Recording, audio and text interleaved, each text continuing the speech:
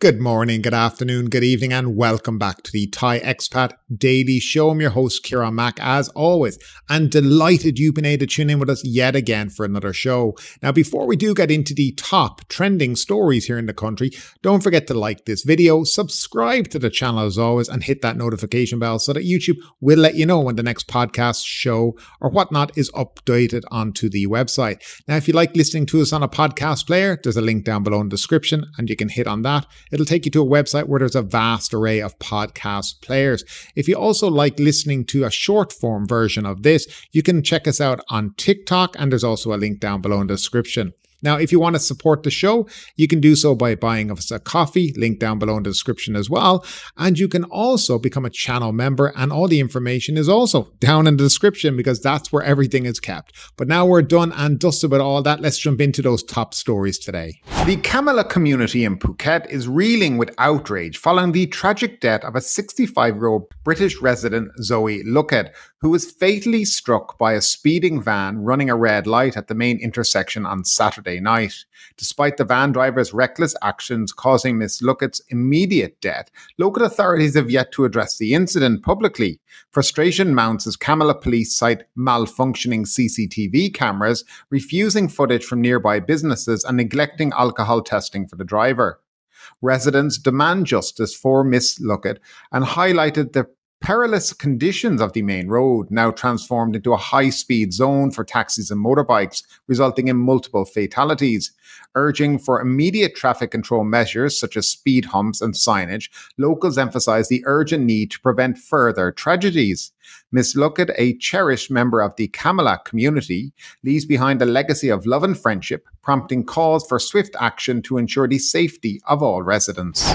Local media recently interviewed the granddaughter of a remarkable 102-year-old man, shedding light on the heartwarming story behind a viral video capturing his first encounter with the sea. Kanokpit shared that during a school break, she and her siblings returned to their home from Bangkok and proposed a trip to Rayong, asking their grandfather if he'd like to visit the beach. To their surprise, the grandfather responded, expressing uncertainty about his ability to handle the journey, as he had never laid eyes on the sea before. Undeterred, the grandchildren decided to take him to Ao Kai Beach in Rayong province. As they arrived, the grandfather remarked how he initially imagined it similar to the Chao Phraya River near their home. However, as he stood before the vast expanse of the sea, he was overcome with awe and slowly waded into the water, his face glowing with pure joy. A young British man, Alexander, sought since last year in Phuket, was apprehended by the Crime Suppression Division officers in Bangkok on May 9th at a condominium near Wat Phaya Krai. The arrest stemmed from a warrant issued by the Phuket Provincial Court on August 23rd of last year for allegedly importing false information into a computer system in a manner likely to cause damage to the public.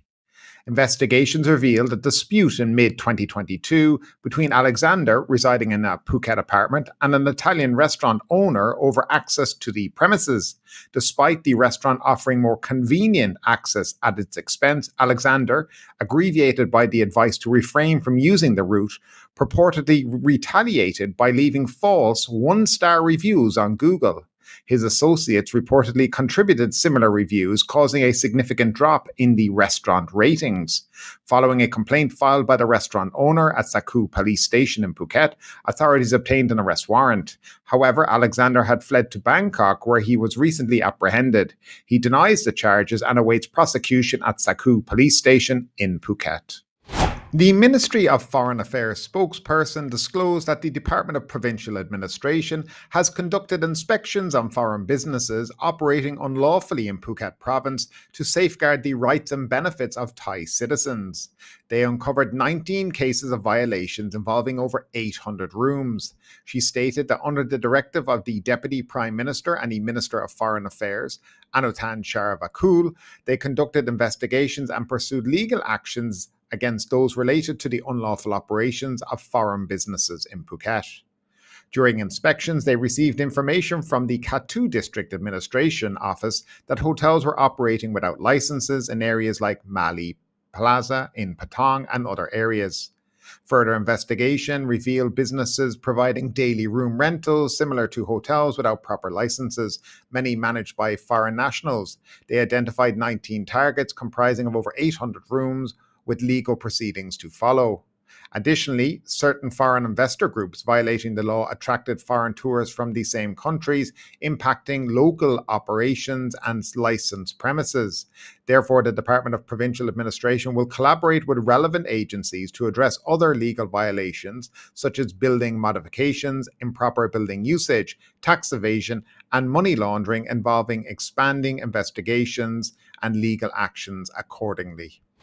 Defense Minister Sutin Klungsang announced today that the Thai military is open to purchasing decade-old rice from the rice pledging scheme, provided it undergoes suitability tests for human consumption.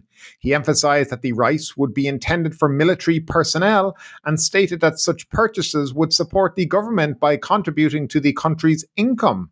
Sutin's statement followed Deputy Prime Minister Phumtham controversial taste test of the rice, which he claimed was still suitable for consumption despite being stored for 10 years.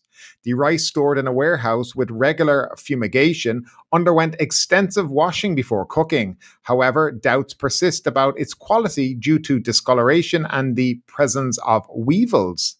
While acknowledging Phumtham's assurances to some extent, Sutin suggested additional quality tests for further assurance.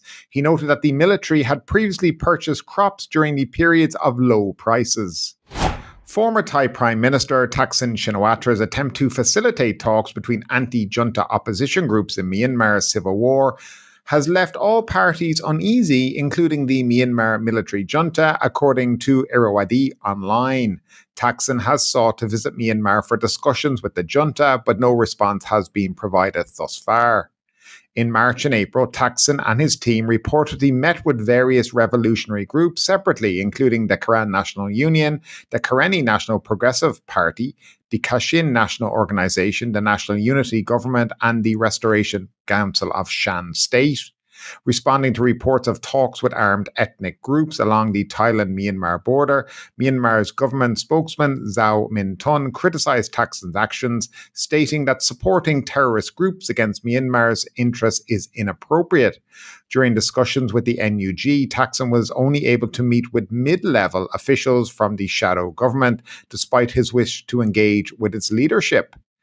Now, Aung San Mint, Secretary 2 of the KNPP, disclosed that Thaksin expressed an interest in mediating Myanmar's internal conflicts during their meeting. However, no agreement was reached, with discussions primarily focusing on humanitarian assistance amidst ongoing fighting.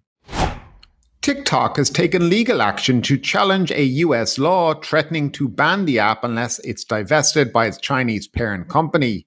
In its lawsuit, TikTok contends that the law infringes on its free speech rights and those of 170 million American users, arguing the concerns raised by the US government are speculative and unjustified. President Biden signed the bill into law last month, citing national security reasons amid ongoing debates over TikTok's Chinese ownership and potential data security risks. The filing with the DC Circuit Court of Appeals asserts that the mandated sale of TikTok is practically and legally unfeasible within the prescribed timeline. TikTok argues that the law unfairly singles out the platform and imposes a disproportionate burden, constituting a two-tiered speech regime.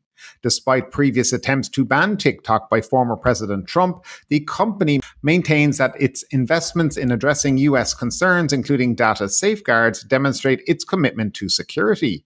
While some lawmakers defend the law as necessary for national security, others, including members of Congress and civil liberty advocates, criticize it as an infringement on free speech rights.